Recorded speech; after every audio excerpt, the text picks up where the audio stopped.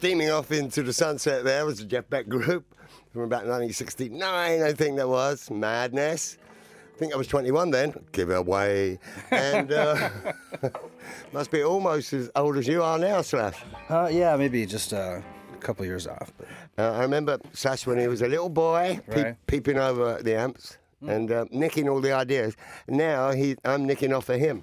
You know what? I actually, did you know I went and saw you guys at the Colosseum with Seymour and you guys were, I think did 2 shows or 1 show. I can't remember exactly. Yeah. It was one of the first times I ever saw the Stones. I just stepped on the cord. That's all right. We do that all the time. It's a wonder I haven't spilled anything so far. Okay, there you go.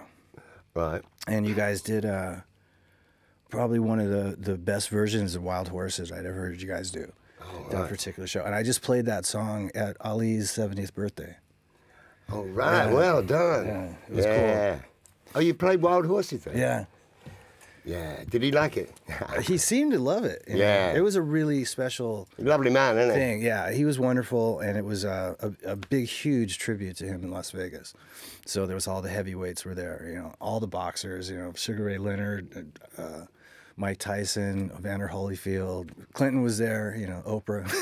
all that Oprah. Kind of shit, Oh, yeah. right. It's I one of never met those kind of Oprah. events. She's your pal. No, I didn't meet her either, No? but I knew she was there. All right. But yeah, I thought it was a pretty decent version of it.